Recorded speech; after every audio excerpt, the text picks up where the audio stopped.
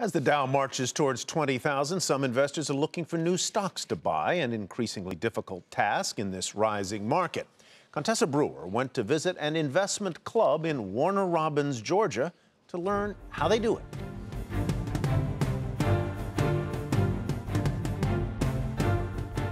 As members of the Middle Georgia Investment Club file into their December meeting, they keep the small talk short and dive into some serious money business. If we had just, bought this sucker up. With a $264,000 portfolio and 23% growth this year, the 11-member club is factoring President-elect Donald Trump's positions into their own. You're going to look at your banking industry now that Trump is going to be elected president.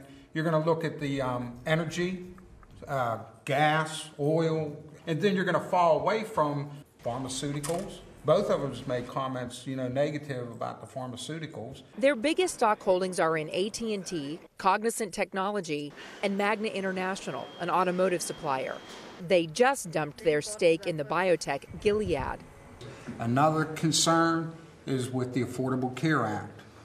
You don't know the results of what they're going to replace it with, if they're going to replace it with anything, okay? So there's a lot of uncertainty. In a region that relies on Robins Air Force Base for its economy, defense spending is suddenly getting more debate from the club after Donald Trump's tweets calling out Boeing and Lockheed Martin. He was just looking at a few things like, the one plane, Air Force One, costs too much. I agree with that. We need to cut that. But he's going to build up the military in other ways that I think is going to more than make up for a few of the losses. The market rally is also making buying difficult. The club is sitting on 22% of its portfolio in cash.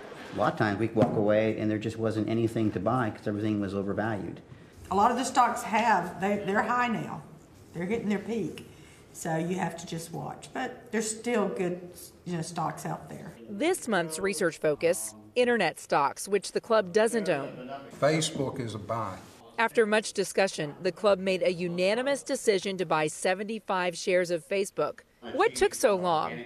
The club's guidelines demand 5 years of stock performance to consider. And Middle Georgia Investment Club says it's taking a long view.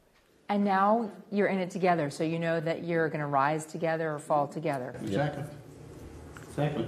No matter the new president's policies or cabinet picks, the investors here are confident and optimistic in their strategy together.